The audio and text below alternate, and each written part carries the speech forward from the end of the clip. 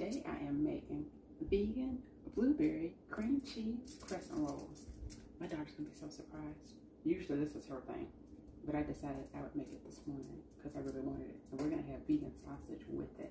It's gonna be so good.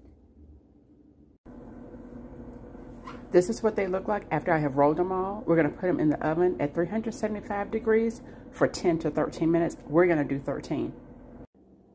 We had extra filling, so I decided to do some Blackberry cream cheese crescent rolls. Look at that, that looks so good. So I'm gonna roll them up and then put them in the oven. The other ones are done. This is the finished product, and we use Daiya Cream Cheese plain, which is gluten-free, soy-free, and dairy-free. I also used Immaculate Biscuits, which are vegan, and the filling was the cream cheese.